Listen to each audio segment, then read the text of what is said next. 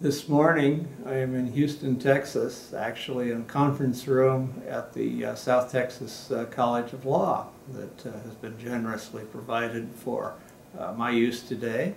And I'm speaking with Paula Howe, who from November 1991 until the library was eliminated, she was by corporate reorganization back in about 2010. She was the law librarian for Exxon, now known as Exxon Mobil. Subsequently, Paula worked as a research paralegal in the litigation department of the company on a special project with the Toxic Tort Group until her actual retirement, which was in March 2013. Paula, as is our custom in these conversations, can we begin with a little personal history to sort of set the stage of what you as an individual are like? Can you tell us a little bit about your life, perhaps not only today, but even when you were young? Well, I was born in Philadelphia, and I then was raised in Glen Cove on Long Island. From the age of 3. My mother died when I was 2, and I was adopted by my aunt and uncle. A very good thing. And I attended Friends Academy, which was a Quaker school from kindergarten through high school. So that kind of shaped a lot of my life. I was very lucky to do that. Imagine you had a very good academic education in a Quaker school. I did. And I was an only child, so that requires a lot of initiative in life in general. But I always loved animals, and that has been a central part of my life, even from the beginning. Well, that sort of leads us nicely into what is often my next follow-up to this the question I just asked, and that is asking about any hobbies, special passions, animals maybe, and things of that sort, things that occupy time today, especially now that you're presumably you have more on your available for such things. Well, animals were always a passion. When I was growing up, I had a dog and a cat, but I loved horses. But in my later life, I've done a lot of animal volunteer work. For like 28 years, I've been a volunteer with Citizens for Animal Protection here in Houston. And when I retired, they offered me a part-time job helping in the pet supply store as needed, where people pay for the adoption. So now I do that, again, as needed. And I work for other organizations. So that's I love art. So I dabble a little bit, but not much very recently. So you are not spending all your time actually painting or doing, creating art? No. Some though, I gather. I don't really do a lot of art now, but like tonight actually I'm volunteering on an annual event called Art on the Avenue. Which benefits Avenue Community Development Corporation. I got involved in that when I was at Exxon Mobil because they were pro bono counsel for them. So the event is tonight. Will that be here in the city? Yeah. Yes, it's right near downtown in a place called Winter Street Studios. And it's tonight and Saturday night. So I help on one of the booths. For several years I was on the committee for it, help planning it and stuff. So I guess I think of art and animals as my passions. Not doing art, but collecting, being around it. You may recall the name Al Coco. He was the director over at the University of Houston when you were first working for Exxon Mobil or thereabouts. And I had recently worked with him. His wife, Joyce, is a painter. Artist and exhibits and sells some of her art, through that medium, and enjoys it very much. And she's still active. I think that's wonderful. I've always tested very highly for artistic talent on aptitude tests, but I've never really I've taken a lot of classes over the years, but never, focused on it to see what really developed. Mm-hmm.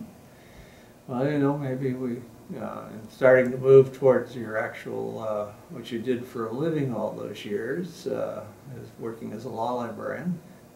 Could I ask you about how your academic background? How was it that you became a librarian in terms of your education, formal training? Well, I always loved books, but I went to Elmira College in upstate New York. It was a women's college. My mother had gone there, and I studied French and international studies. Mm-hmm. My thought was I wanted to work for the United Nations. I had an aunt who worked with them from its beginning. And I always thought I'd do that and live overseas. And that sounds very glamorous. Yes, it does.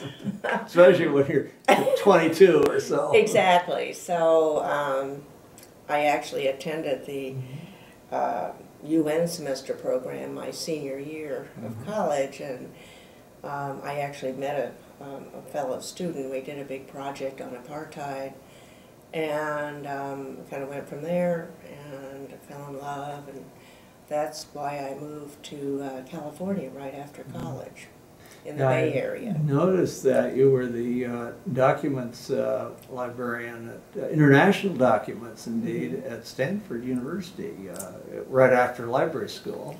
And even before that, when I first moved to California, I got a job in the Stanford libraries. I was doing secretarial work, which I was not adept at, but that's what women could do in those days.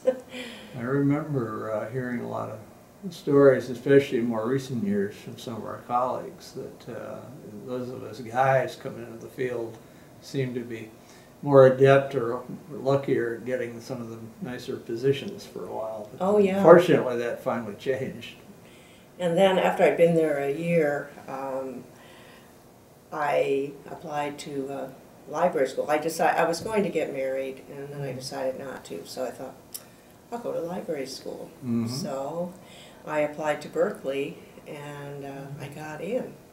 Pretty good library school in those days, too. Yeah, I actually applied to Columbia as well, thinking another rather I might move back to the East Coast because my parents were still there. But they asked me to retake the math part of the whatever those tests you have to take for graduate school. No, probably the GRE or GRE, and I thought I'm not doing that. So Berkeley it was.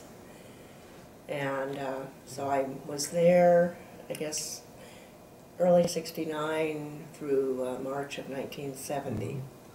Wonderful experience. How are you using your French language background a little bit? Or no, not that most of the documents were in English? Or? Yeah, well, yeah. I mean, I still, my French was a little fresher than it is now, which is not at all.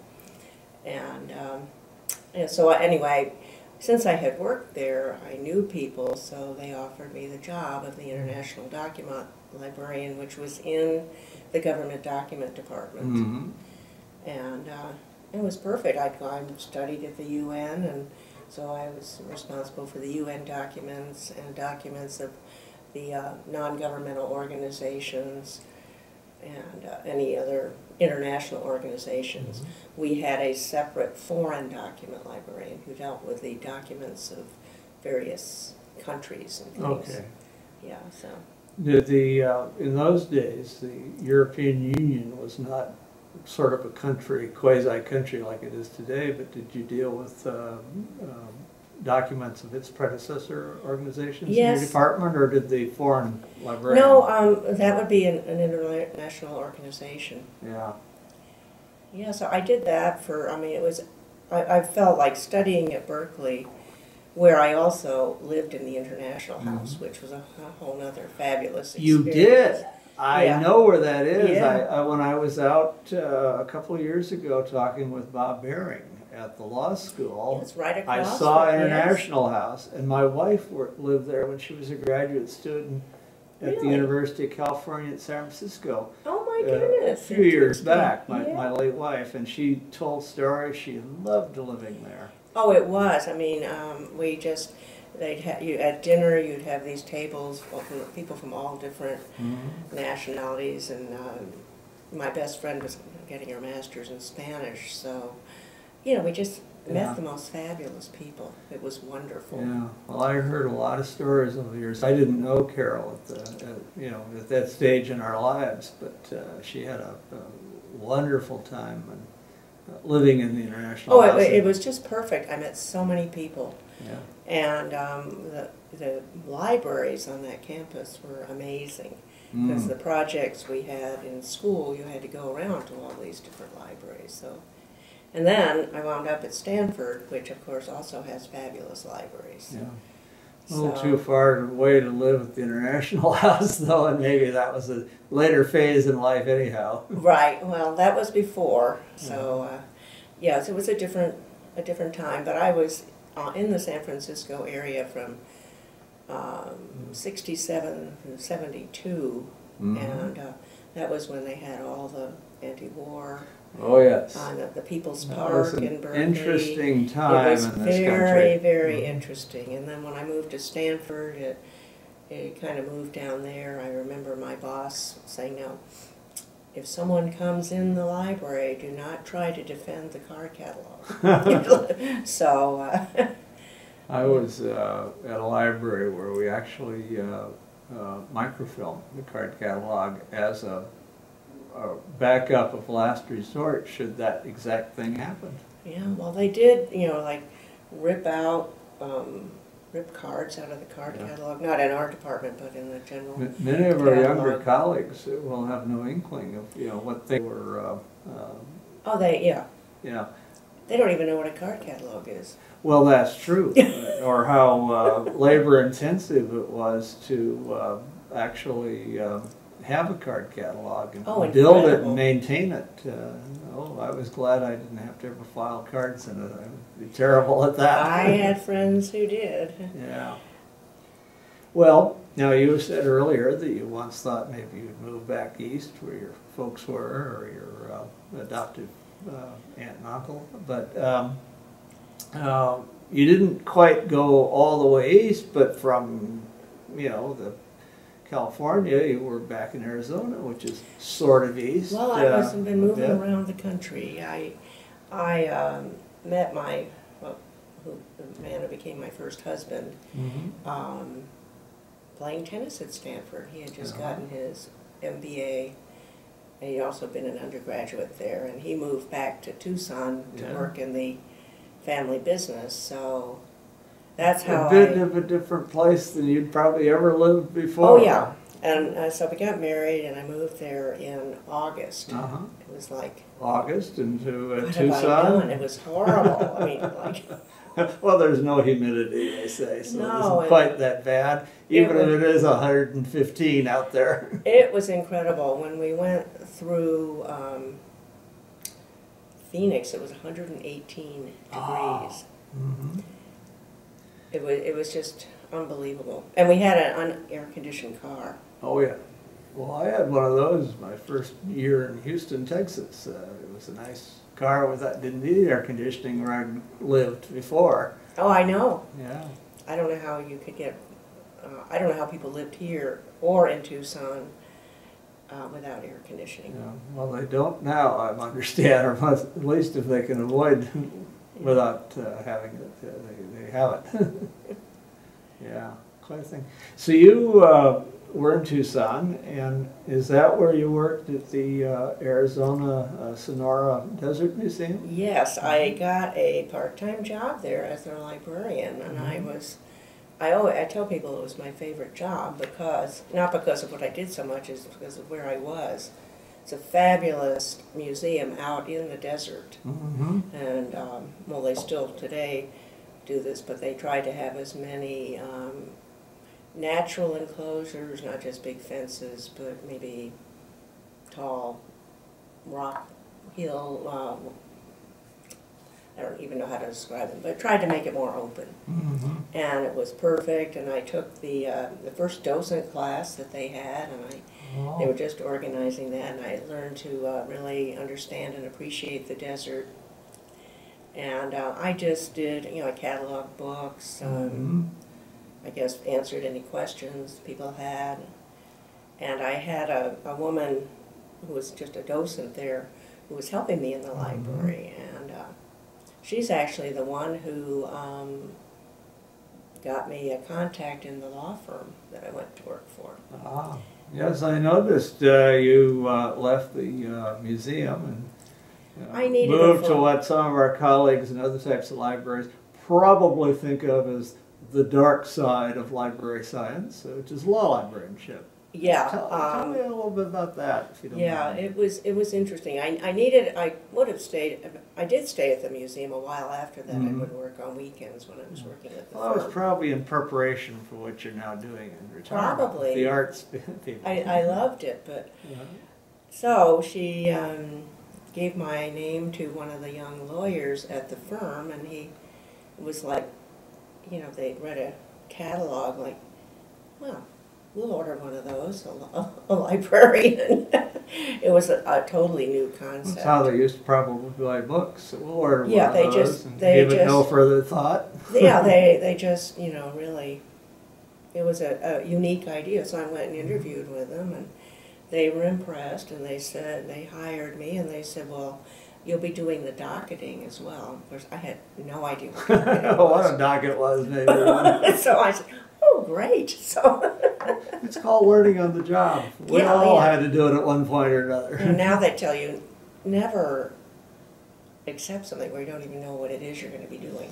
Maybe that's because everyone's gotten smarter about evaluating all these sorts of things now. But in our days, it was, take a chance. Yeah, well, it was a totally new idea. They were going to give it a try. So, and of course, they had the books, but that was about it. And then the docketing, and the files, which I was then responsible for, that was a whole interesting experience where you did it all by hand. You had to calculate, how much time they had to file something, and you had a written thing which you sent to the attorney. It was very primitive. But I set up all the, check-in records and organized. I don't even remember. I think it was just in one room at that time. And then, after I'd been there a few years, they moved to the building across the street, a new building. So that required planning the new space and planning the move and stuff. And so I did that. Let's see. I did go and visit some law firms in Phoenix. They had a couple of law librarians.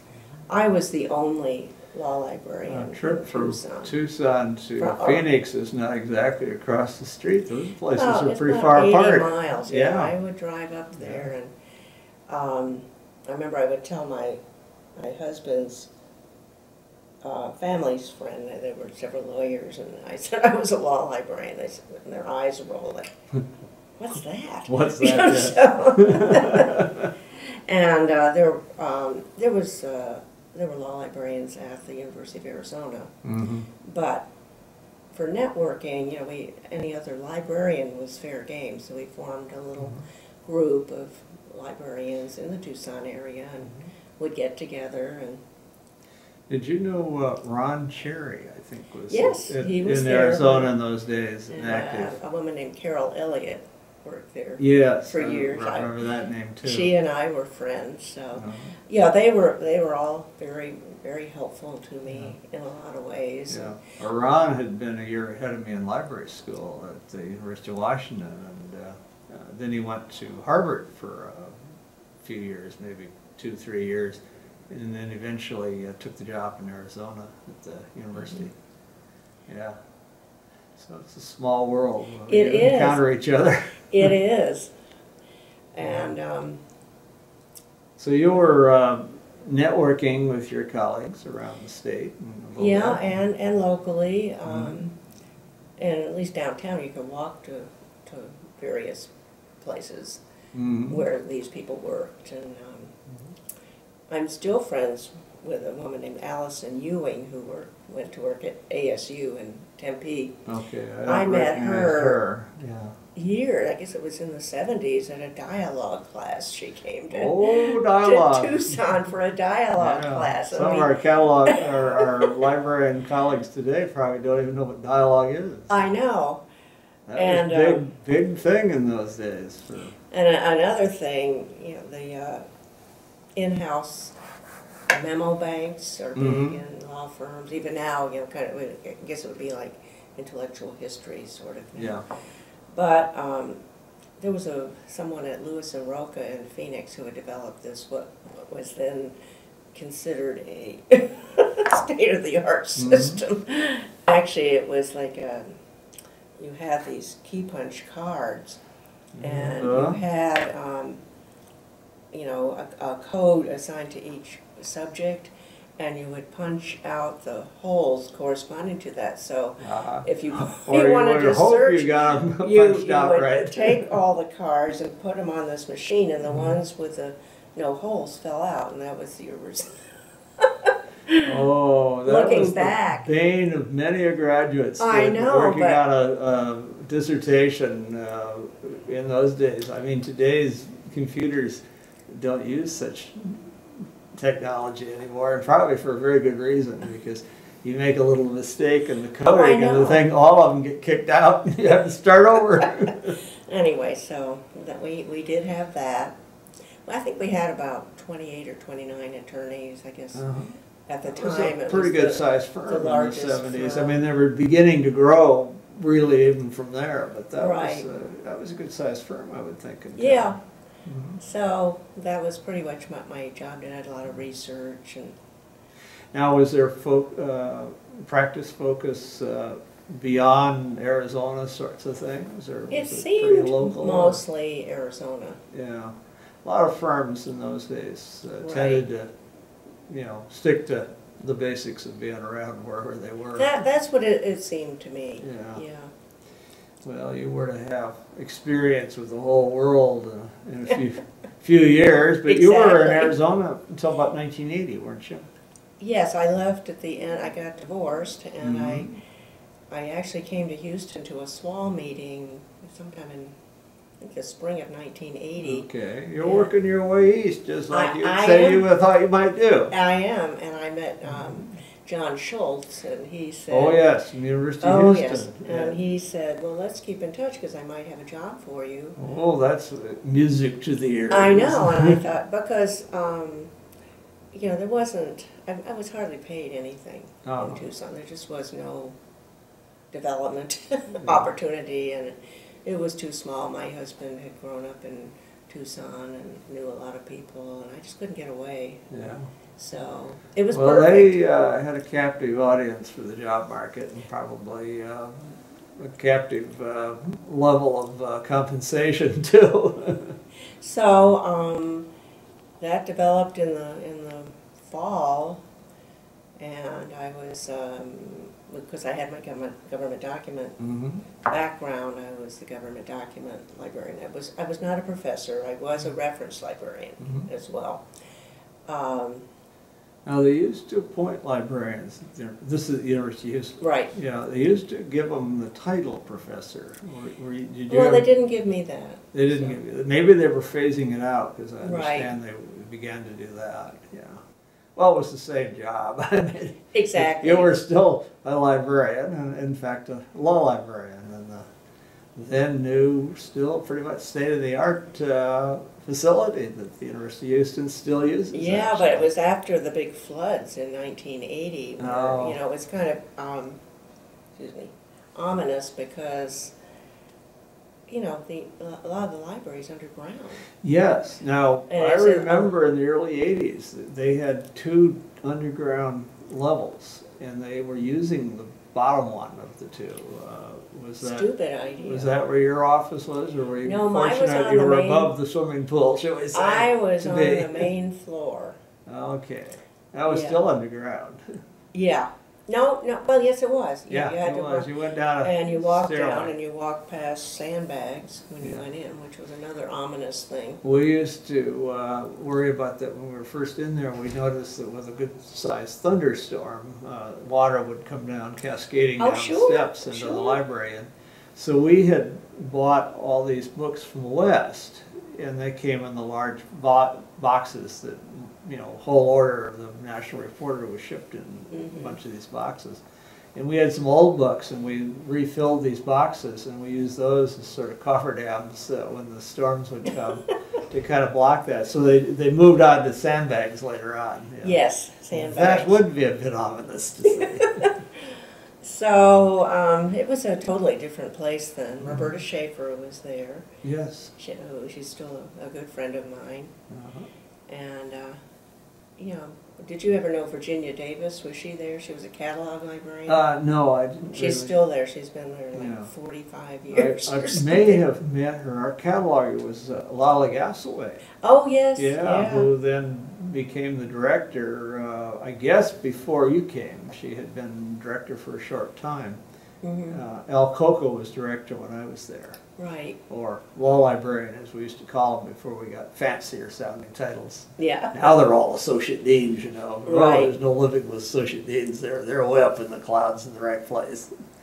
But yeah, and then Lolly followed him, and then John came along after that. And he was there a very long time. Yes, he was. Yeah, even through another flood that was considerably more extensive than the Oh, one you yeah. just mentioned.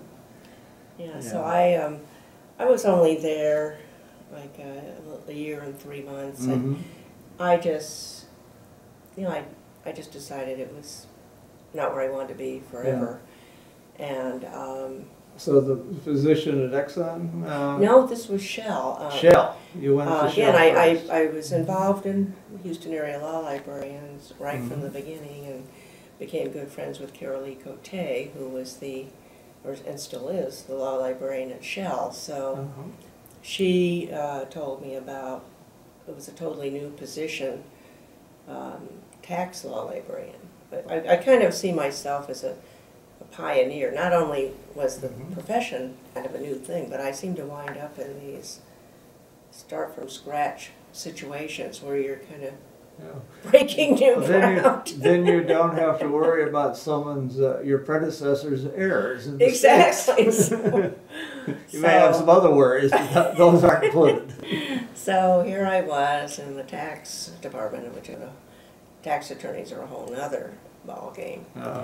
So again, they had. Tell me about it. My father was one, my late father. Yeah. Yeah, they had their noses in the list leave services pretty much in those days. Yes. And things like that. Yeah.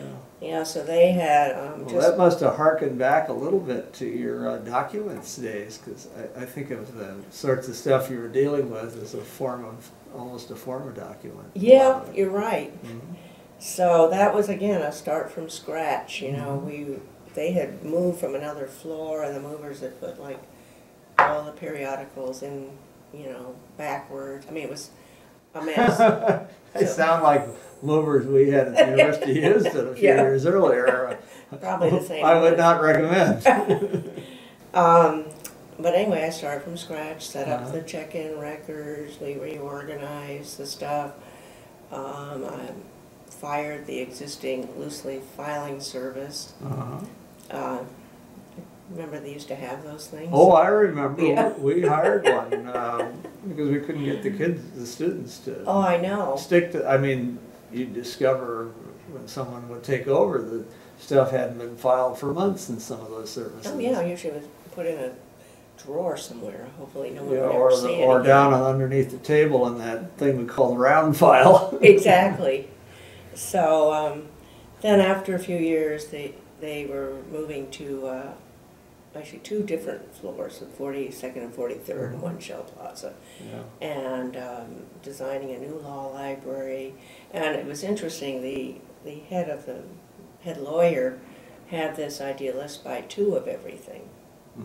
I don't know why that was. So It's only money. I know. So we had 2 of everything. So we designed a beautiful law library or tax library, and we got a catalog, hired an outside service to come in and catalog it, and I mean, it was just beautiful. Yeah. Well, that building was built while I was here in Houston, so it dates it, but it was fantastic. I mean, a 50-floor or so building. I mean, Yeah, it was a nice your building. next employer got one a few years later, but Yeah.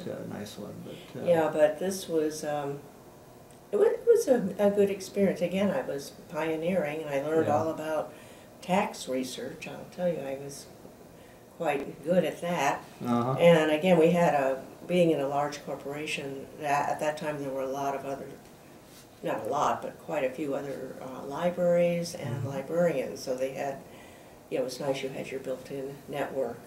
And of course, I was still involved in Houston area law librarians. I would think the local, now it's a chapter of ALL, but it started off as a little more informal, I guess, back about that time. Well, it was in 1981 that it formally became chapter. a chapter. Okay, so it was an early change. Well, Yeah, and I think Roberta Schaefer was involved in that. it doesn't surprise me. Yeah. She was quite a leader in I a lot of know. ways, or a lot of the right ways. Her interview would take hours, cover everything she's done. Yeah, I imagine so.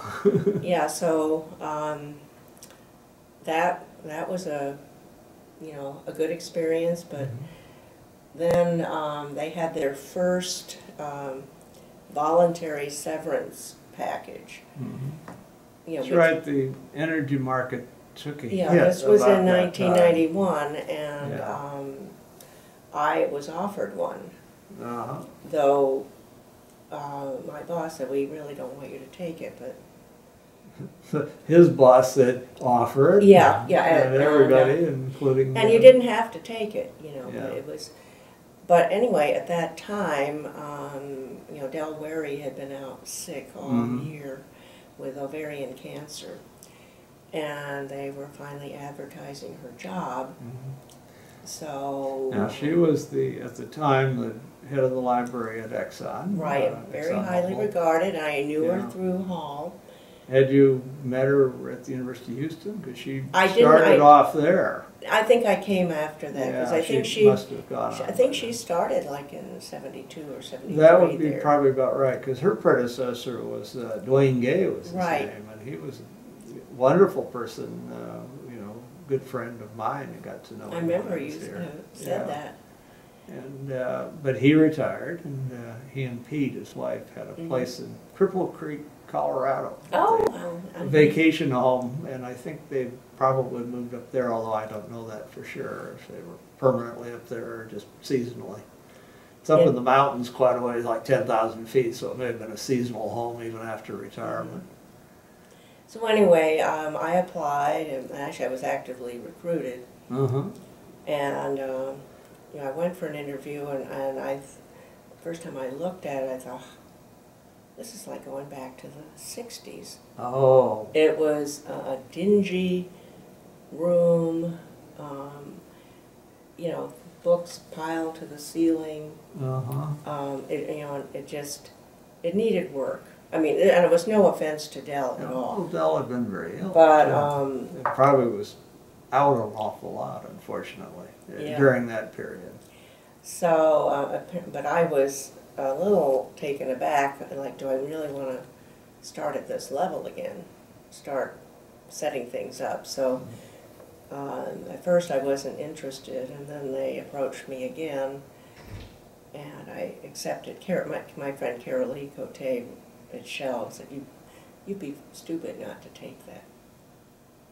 So, again, it was, at that time that Humble actually became Exxon Company USA. That's right. Humble Oil was the name when in the Right, old days and here then, when it became Exxon. Yeah, so, I didn't even know. We used to refer to the Humble Oil building in the days I was here as Yankee Stadium. The locals did, because it was full of people from New York and places Well, like that too Yeah. was also, and then there was the Petroleum Club, which was known as the Linoleum Club, because they had Oh, yeah. linoleum.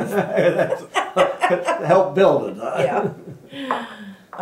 But anyway, I accepted the job, and you know, was very well received, and I found out later that Dell had recommended me Mm-hmm. of the she candidates. knew there. talent when she saw it. So that was great. So there it started, and again there was a lot to do.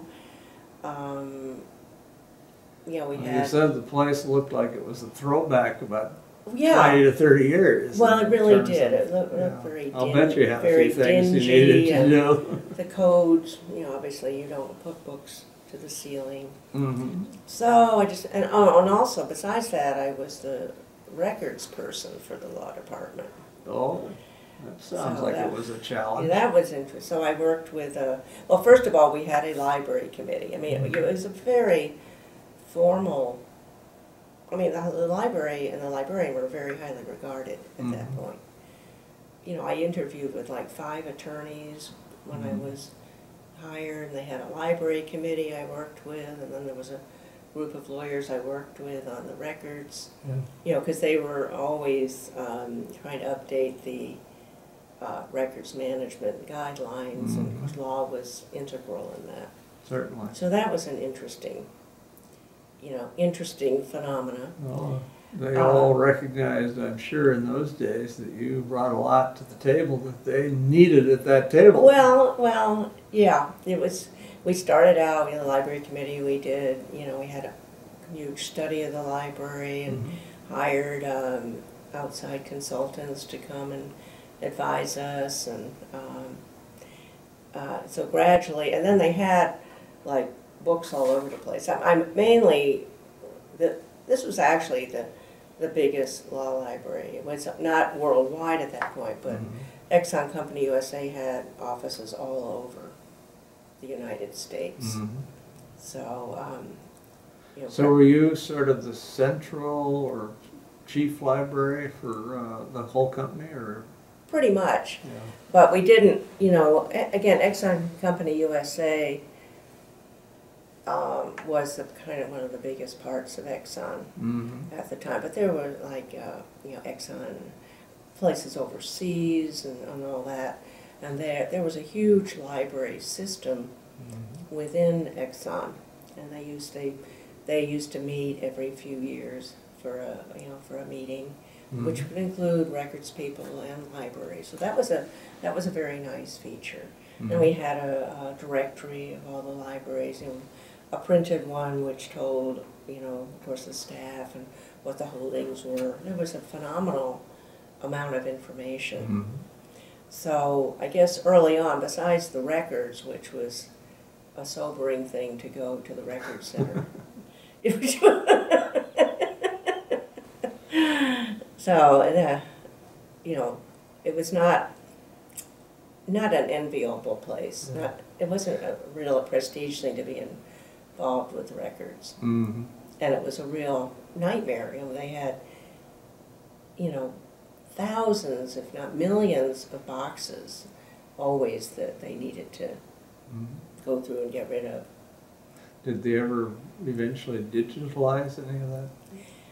They must Yes, have at some yeah, point. yeah. That was a long process. Yeah. Well, this was, you said you went there in the early 90s, basically. Yeah. So that was a tad early for that kind of Yeah. adventuresome use of technology. Yeah. Well, in the library, they did.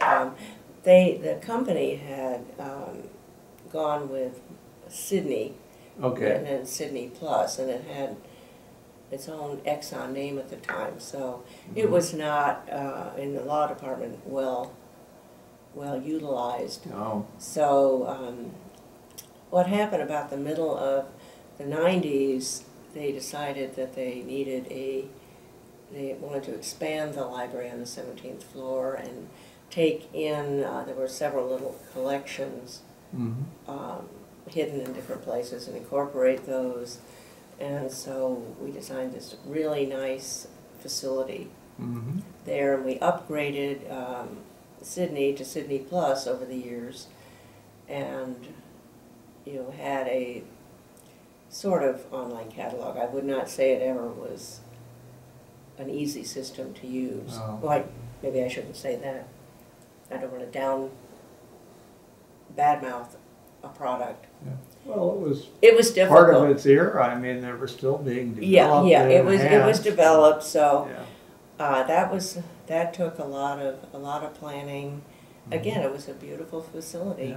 which was there till the demise. Mm. So Well, you know, you had a system that survived, and many of them, I mean, that we were looking at early on weren't around a couple of years later. And so Yeah. you had one that Sydney at least stayed, and they could enhance, and you could Right. learn to use most efficiently. yeah, Rather than and we go back to the general counsel or whoever and say, gee, we did another $300,000 to buy some new thing because our old one has gone out of business.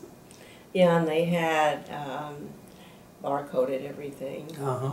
and it was a pretty nice arrangement. Sounds like it was pretty much We state had of a the little, art, we had a too. little computer room. Mhm. We had Westlaw and Lexus come, and you know, I don't know if they still do that, where they have them come maybe once a week and are available for help and stuff. Yeah, I don't know. I remember in law Yeah. schools, they'd come once a year to speak to the research and writing students and yeah, compete. And, oh, it was fun to play them against each other. I know, yeah. Get some toy out of one and the other one had to match it. And it was Yeah. fun. So let's see. So we're getting like, well, of course I did a lot of research, and then in the 90s also I went around the country to the various law libraries like Midland. So you finally figured a way out to get to the east, at least temporarily? Did Yeah, I went hear to you New say? Jersey, Yeah. New Jersey. Uh-huh. So that was a lot of, you know, figuring out what they had, you know, anything we wanted in, Mhm. you know, in Houston, they would transfer it there. Some of them they closed down, some of them we just had liaisons with. So that was what was going on. And then the merger came along, Mhm. and that was a whole nother thing. Now we were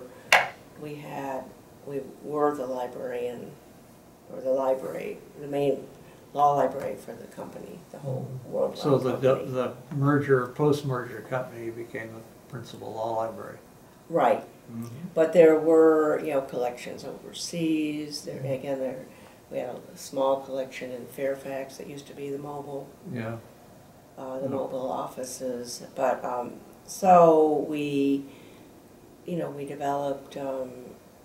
Well, we did we had the library committee, which we always worked with, consisted of 8 or 10 attorneys. Mhm. We did another extensive survey and targeted, you know, the whole world. Mhm. And Well, you then we had all the resources. We knew what all the didn't different. start off with all that international stuff back at Stanford. That I was know, the foreign law department, but here you're doing it, sort of. Yeah. So and then we had another committee, the intranet committee. By then, ExxonMobil had the beginnings, at least, of it, or they had an intranet. Mm-hmm. And the law department wanted their own site, of which the law library was a part. So Mm-hmm. I was involved in, you know, in implementing that, planning it and implementing it and rolling it out. And Mhm. that was a big success. Yeah. Um, Which those sorts of things revolutionized a lot of our work. really, Yeah. really. So, so things were rolling along, and they were actually even. We were thinking of adding like a techie person. Uh-huh. And then, kind of fast forwarding, then there were always rumblings that Exxon might build a new facility someplace. Uh-huh. And finally, it became a reality that they bought, you know, they had bought several hundred acres out, kind of near the Woodlands, kind of south. Okay, closer to the Woodlands. north of the city of Houston a bit. Right. That's a very nice area out towards the George Bush Airport, isn't it? Kind Well, it's on a different highway. Oh, it's a different. Well, it's sort of a different highway. Yeah, it is out that way. Yeah, We have it is. so many Yeah, you go. highways Yeah, in you this town. actually you go past Bush Yeah. away. So it's a little bit farther out there. Right. It's huge. It's I've read that it's the size of Rice University. Oh, It's a wow. huge place. So that, anyway, that was looming in the in the future. So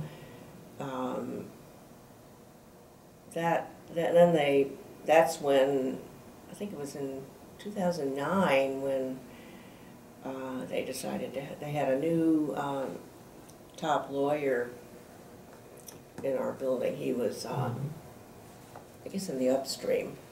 Anyway, he had been pretty much out of touch with. At one time, he was short time he was the chair of the library committee, but he'd mostly been out in another area, in an international area, and they didn't really do. A lot of the countries we deal in, they didn't really have even written laws. Sometimes they were like in a drawer. And a lot of it wasn't online. How could you do that? So he was not as much in touch.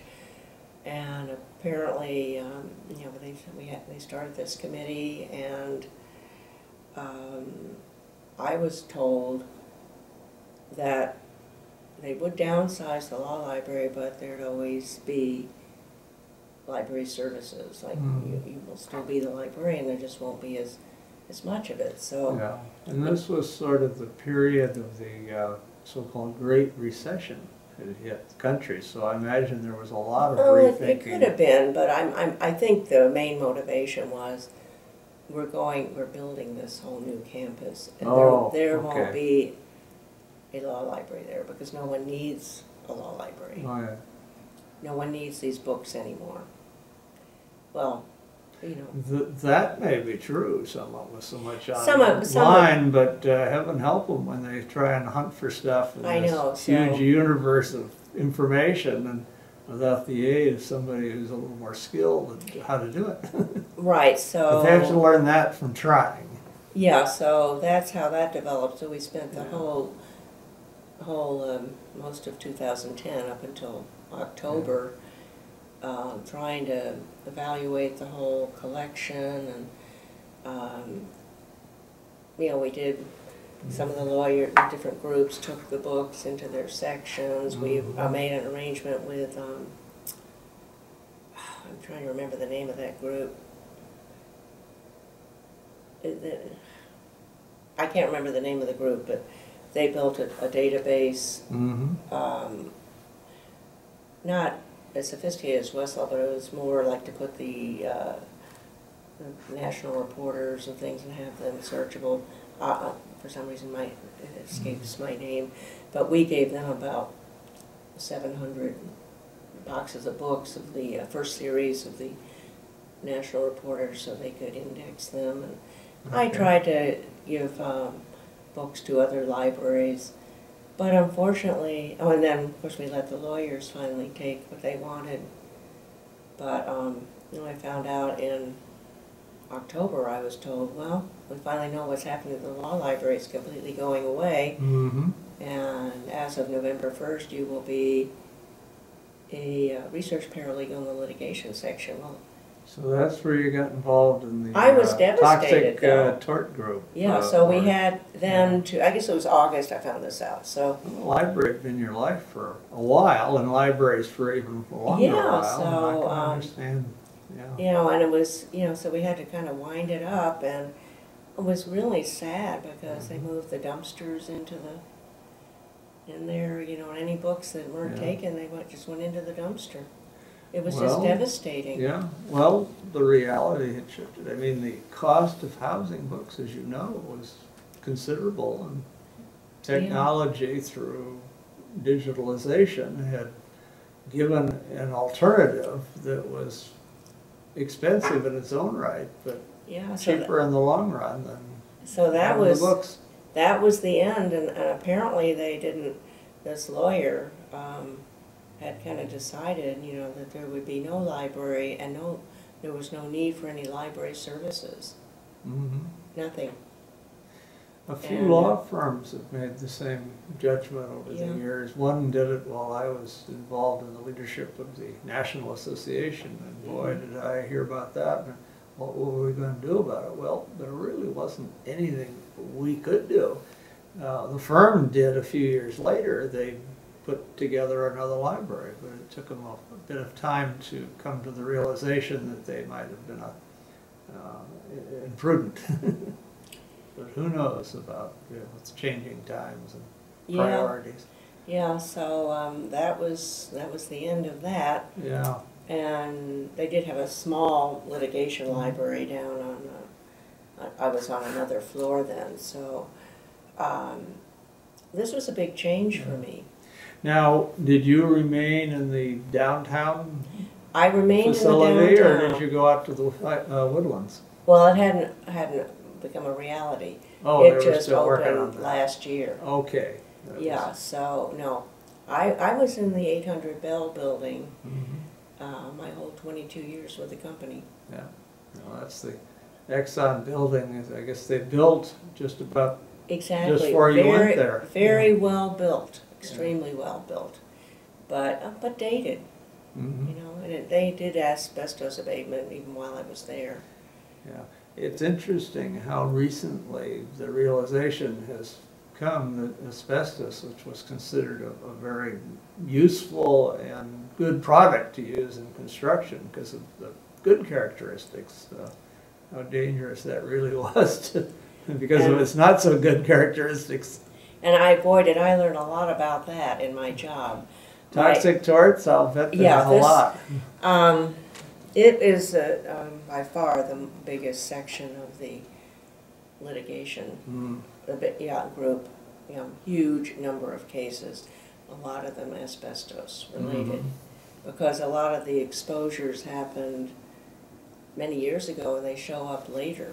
Yes. So anyway, what this was described as, they had this huge collection of documents. It was sometimes a lot of research material. Some were people would take things out of cases and put them on the shelf. It was a mess. And my job was to make as much of it as possible go away. So I worked first of all with one of the toxic tort paralegals, and we went through what she had done. There was a giant access database that had all the information. And, she saw like recreating maybe a whole new database. And I'm thinking, so it was really overwhelming. You're just dealing with all this stuff, and you had to make sure whether it was in the database, not in the database. So then she retired, and then it kind of took a change, and they thought, well, sure, that some of this stuff might already be and should be in a system called Introspect. Okay. So my focus kind of changed to creating this, impossibly difficult new access database to them.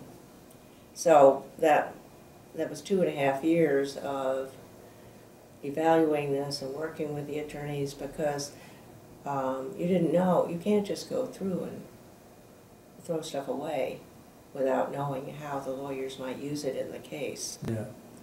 And of course there was massive amounts of duplication. Even litigation was very paper oriented originally, and when they said, well, let's make 3 copies of everything. So Are they still that way, as far as you know? I think they've gone a lot more paperless, Have they? which is scary in a lot of ways. I remember the huge briefcases that attorneys who were litigating would bring to court. Sometimes several of them would get dragged in with these big things with every possible piece of paper that they might possibly need in the trial.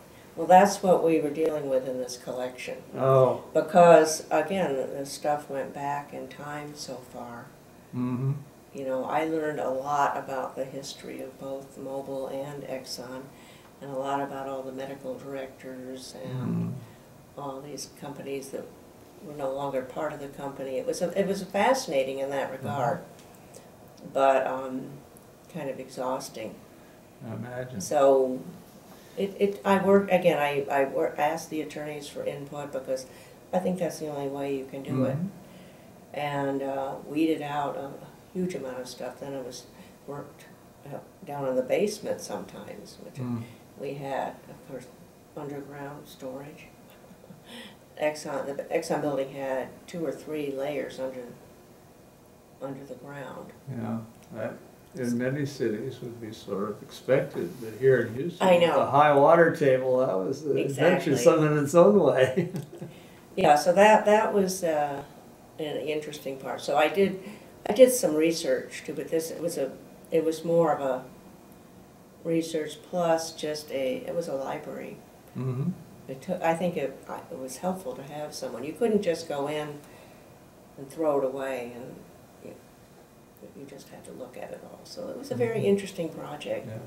But then it was winding up, and I just decided. What do you do next? And Yeah, you made the decision that many of us made, that it's time to do Exactly. They're really. what you really call retirement. Yeah, and it was a good time financially to leave. So I left.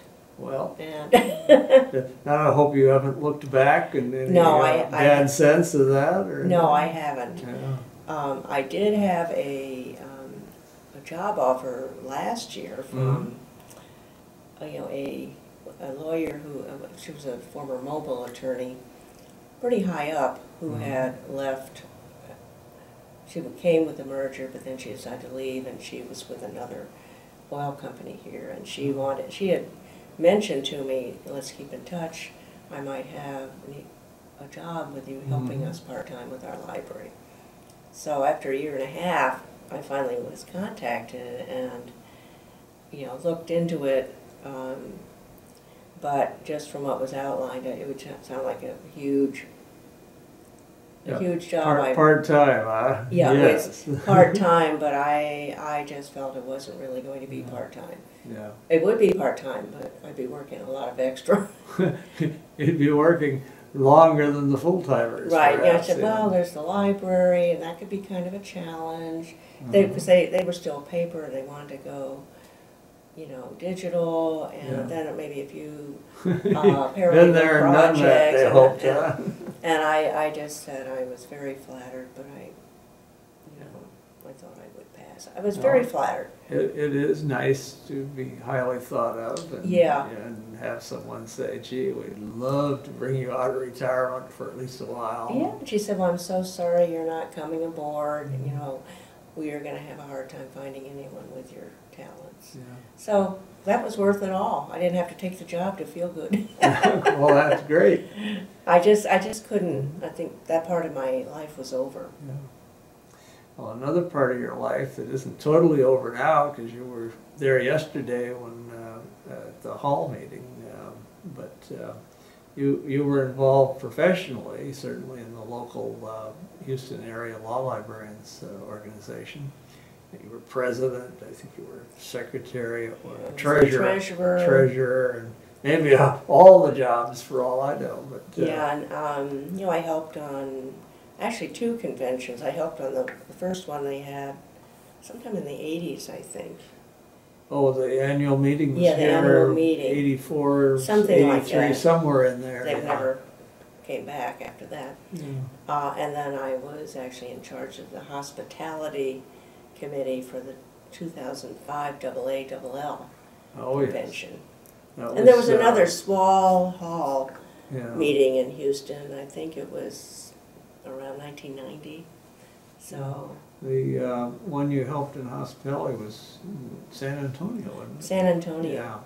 Yeah, that was a huge amount of work because they still did a lot of paper stuff then. Oh, okay. Yeah, so I've always done that. I've talked at various meetings about Now, they've been things. back there at least once since, I think. Yes, they have. Yeah. I think just So Houston hasn't been on the list? no, never since. It's a then. wonderful city. It is. You I know, think it gets a bad can't be any rap. more heat and humidity really than San Antonio, but Yeah, it was very hot there. yeah.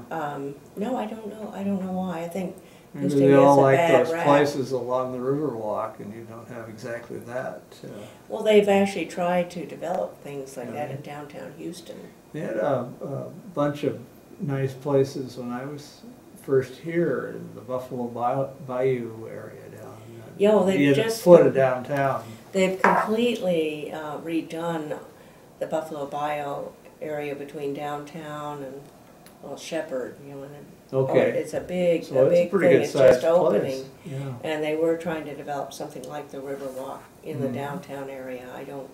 I haven't walked the whole thing, but no, I just, A night out in this place was, and I can't remember what they called it, was how they recruited me to come to the University of Houston. John Nibel, who was dean at the time at the University of Law School, and Al Coco took me there one night. I was, 26 years old. And this was a lot of fun, and Yeah. a lot of nice music and libations to go with it. yeah, Houston was different then. I've been here 35 years. Yeah. Well, it's sort of that area fell into disuse even in the 3 years I was here. But, there were alternatives in Houston. But, or maybe I moved on. I probably did in some ways, and moved away from being Joe College to, whatever. I've liked Houston. I've always liked the people. Yeah. And It's I very think friendly. very friendly, and I think there's something for everyone here. Yeah. And people are from all over, so I think that helps create Well, it's one of the most a diverse, welcoming environment. one of the most diverse cities in the whole country. Yeah. Well, certainly vibrant now. I mean, I'm visiting here for doing these conversations and getting a chance to see the city after many years not being here, and it's just a transformation. I mean, in all the right senses of that. Yeah, it's.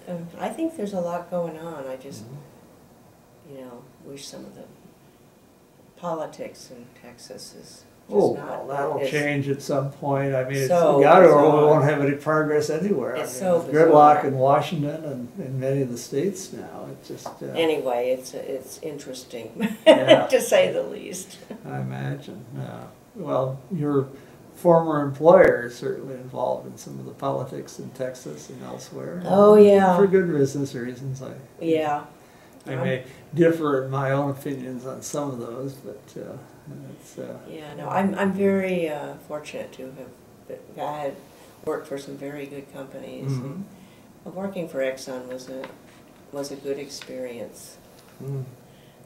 Do you want to talk a little bit about the local organization and maybe any other work you did over the years, if you were involved in, I know you said a few things about ALL service I a couple of didn't really times. do a lot with AALL. I never was a speaker. I never really helped.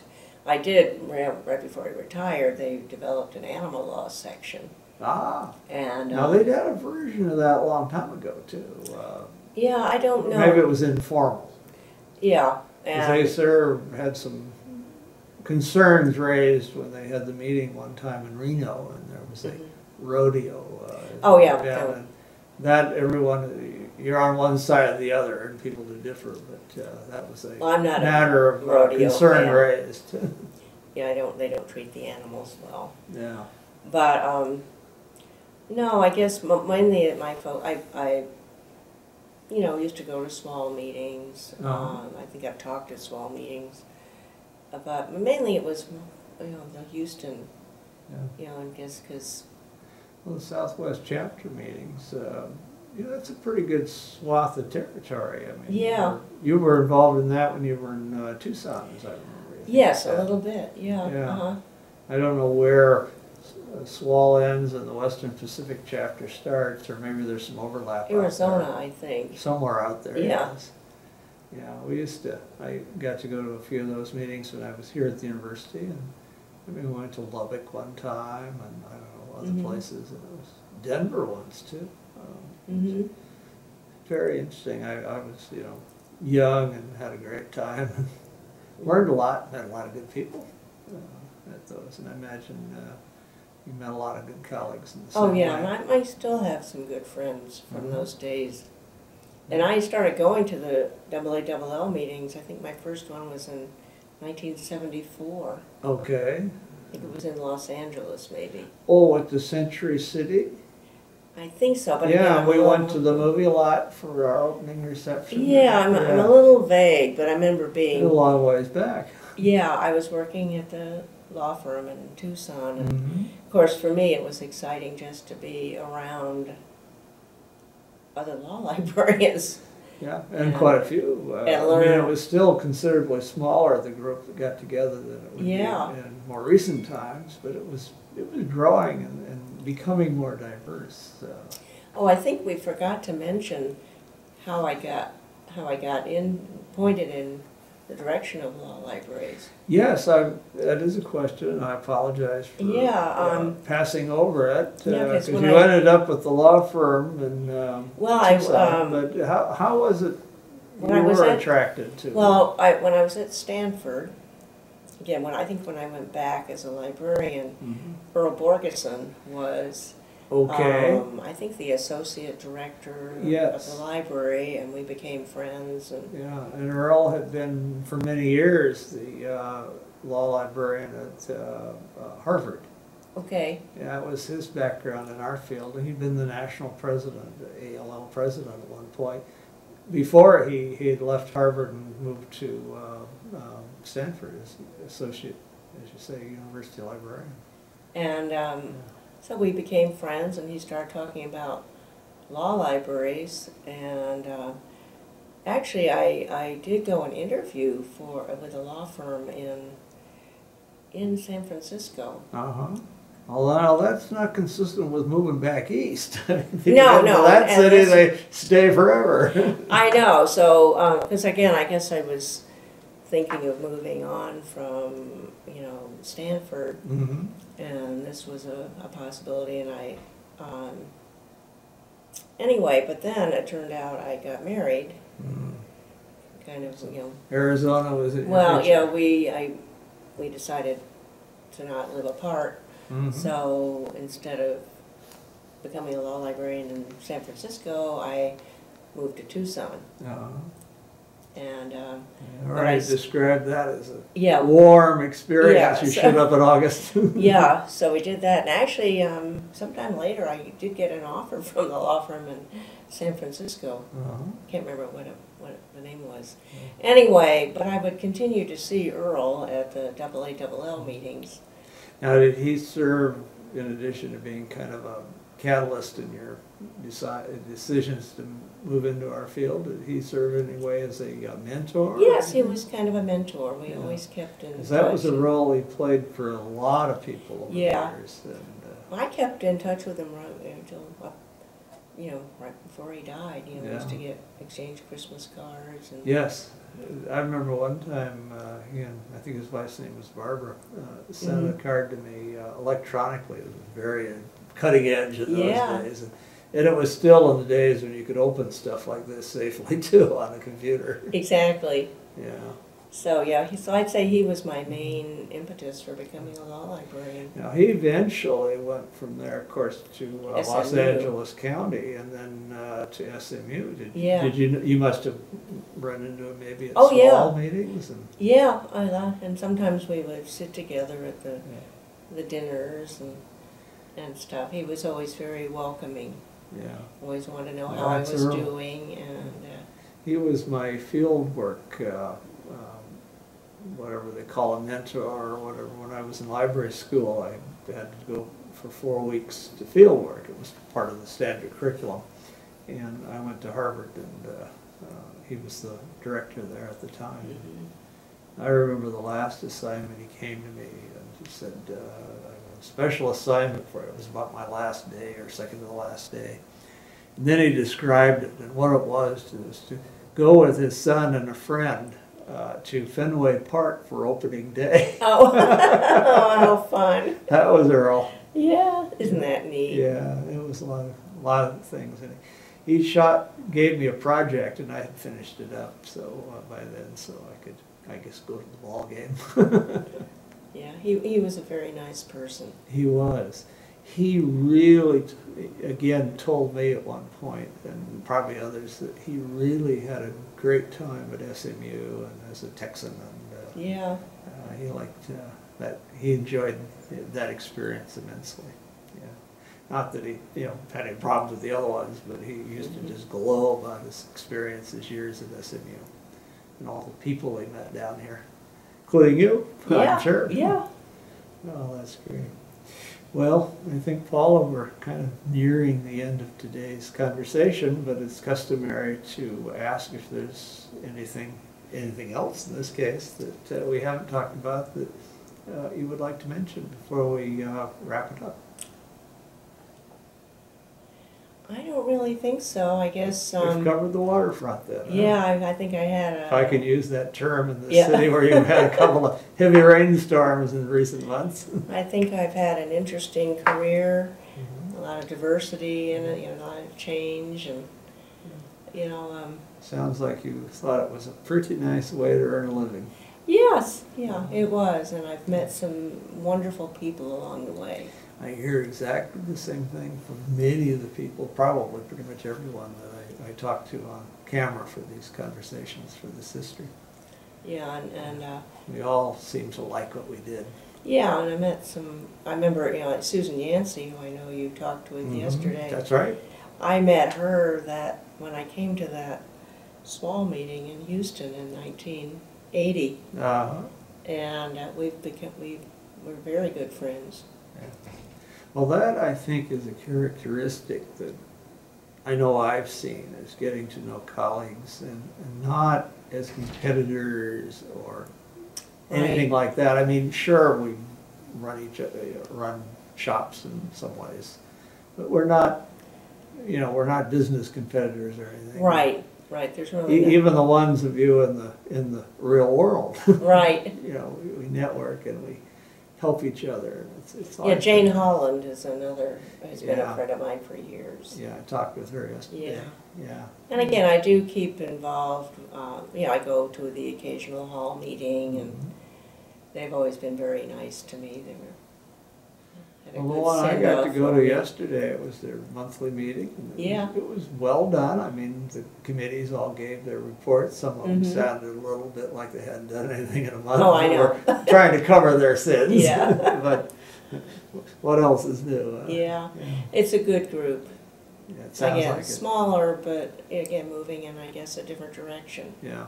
Well, I think having the city chapters in a city like Houston, where there are a lot of law libraries, you know, is a nice alternative to the larger national and regional organizations. Yeah, I mean, it was, again, after being in Tucson, we had our little small group, but it was just so nice to have comrades, so to speak. It's been at times a pretty big organization.